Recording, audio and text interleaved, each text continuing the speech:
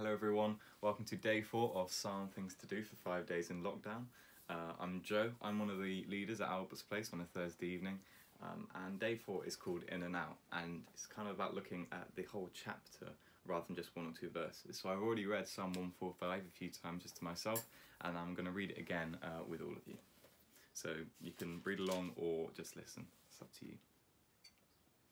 I will exalt you, my God the King.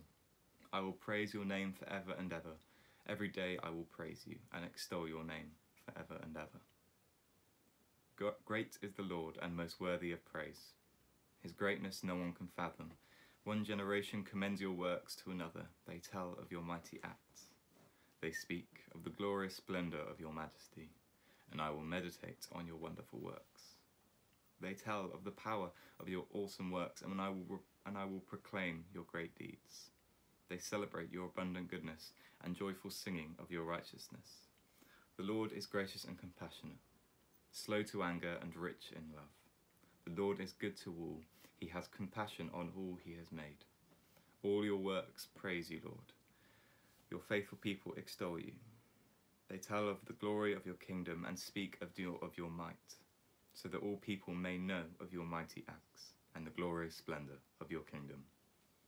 Your kingdom is an everlasting kingdom, and your dominion endures throughout all generations. The Lord is trustworthy in all he promises, and faithful in all he does. The Lord upholds all who fail, and lifts up all who are bowed down. The eyes of all look to you, and you give them the food at the proper time. You open your hand and satisfy the desires of every living thing. The Lord is righteous in all his ways, and faithful in all he does. The Lord is near to all who call on him in truth. He fulfills the desires of those who fear him. He hears the cry and saves them. The Lord watches over all who love him, but all the wicked he will destroy. My mouth will speak in praise of the Lord.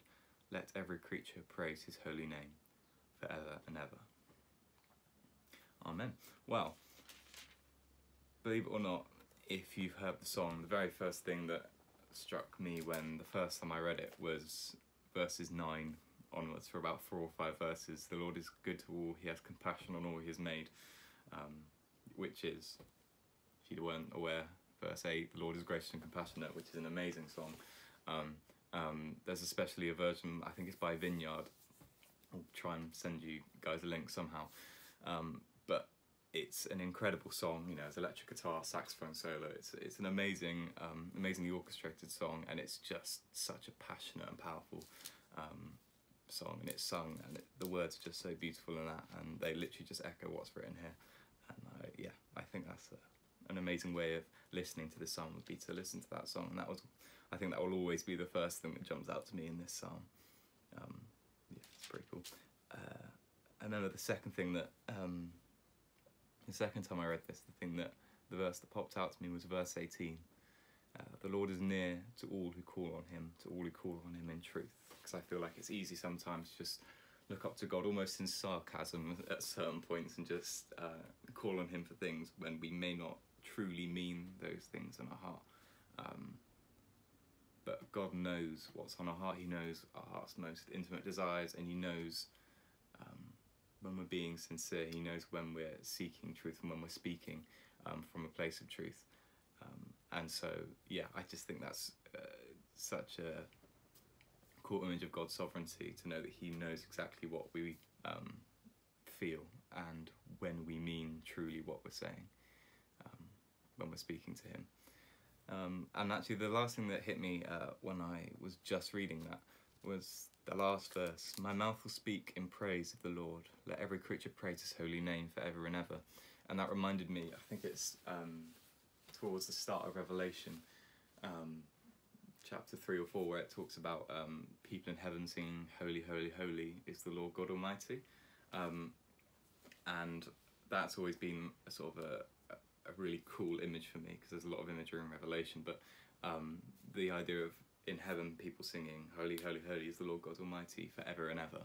And actually that is also a song called Revelation Song. So that's another cool way of listening to sort of the idea of people singing God's praises for all eternity, is to listen to that song as well. So we'll try and link both of those songs as well. But no, that was what I got from reading this psalm a few times and spending a few minutes meditating on it, and just reading it then with you. So I hope that you found it helpful, and I hope that when you give this a try, you can get something from this too. Bye.